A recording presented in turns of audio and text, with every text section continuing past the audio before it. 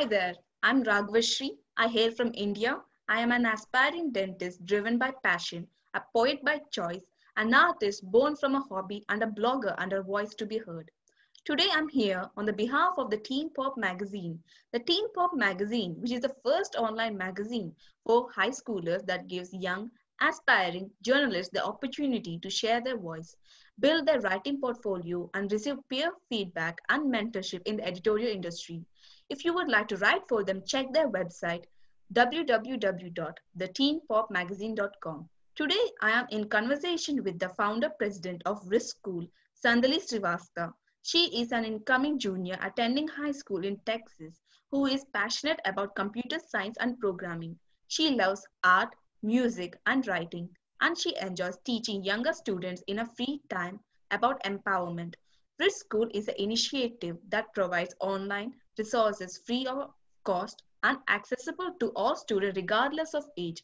These resources are in the form of written articles in academic subjects such as English, science, maths, and strive to give education regardless of current events, which can be viewed in our blog section.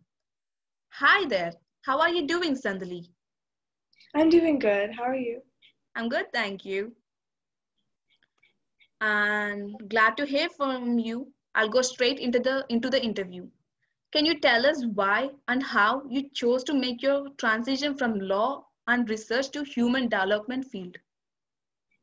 Okay, currently I'm interested in computer science, and I've always had that interest since I was younger because I've seen both of my parents who were in computer science, and I've developed an interest for programming ever since then.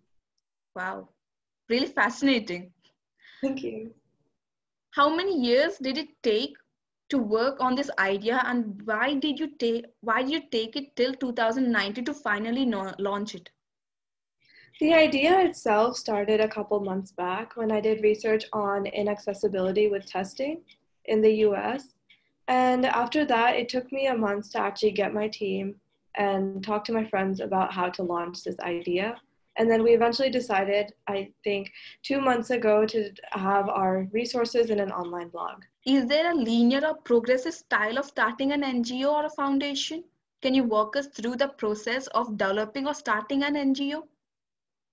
I think first, after you decide, you do your research on exactly why you want to start this nonprofit and how to start it. It's important to have a team with you to actually help you through this because it's really hard for one person to start their own initiative. I think after you start having your base team, you can start getting basic functions done. And once you start recruiting more people and having an even larger team working with you, it makes it so much easier to actually get your work done. Okay. Could you describe the name of the organization, how you came up with the idea? So the name of our organization is kind of a play on words. We figured that we wanted our website to be kind of like an online school because there is resources for every subject, and also we had competitions where students could interact with each other. So we decided to think of it as a virtual school. The first word of our name is virtue. So, and then we mix the two words together and change the CH in school to just a K. Oh, wow, such a great idea. And Thank it's you. very clever too, the way you came up with the name. Now let's talk about funding. How has your organization been able to source and manage funds? So far, so we wanted the base team wanted our entire organization to be fully nonprofit.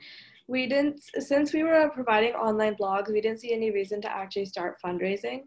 So right now we've just been writing articles and having competitions for free, so there have been no funds. Okay. Research shows that donors are becoming more informed about how NGOs spend donated funds.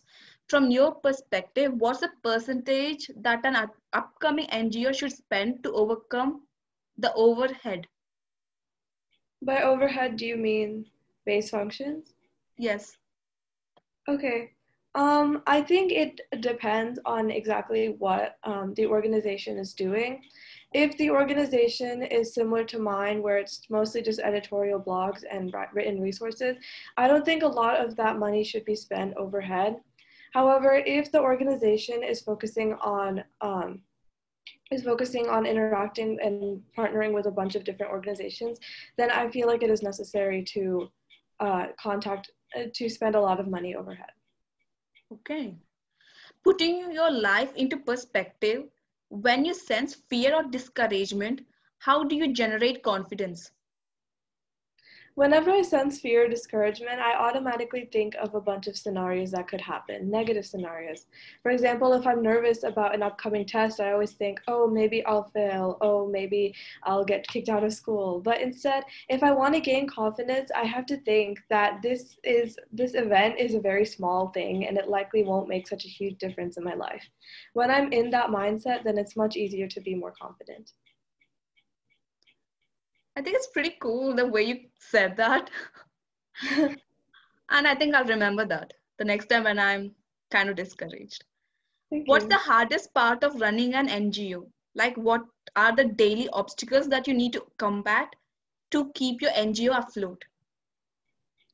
So I think in the case of my nonprofit, since it's very small and it's technically a blog, so we have to depend on views. I think the hardest part is the fact that there's so many nonprofits that we have to compete with. And I think outreach is also a major issue because like we have to learn how to market ourselves properly and we need to make sure that like a lot of people know who we are and what we do. To the people reading this, I'm probably thinking that they can't accomplish what you have accomplished. What would you say to them? I think accomplishment doesn't come from any one personal trait. I think the main thing is hard work. And even though everyone says that if you work hard, you'll get everything, when it comes to the most basic tasks, the people that actually get what they want done and the people that actually achieve far are the ones that put in as much effort as they can. When they feel like they can't accomplish something, they keep working, and that's how they get their work achieved. Nothing is ever going to be handed to you. Wow, it's been a delight to interview you. It's been And a thank delight. you so much for coming today for this interview. It really means a lot. Thank you.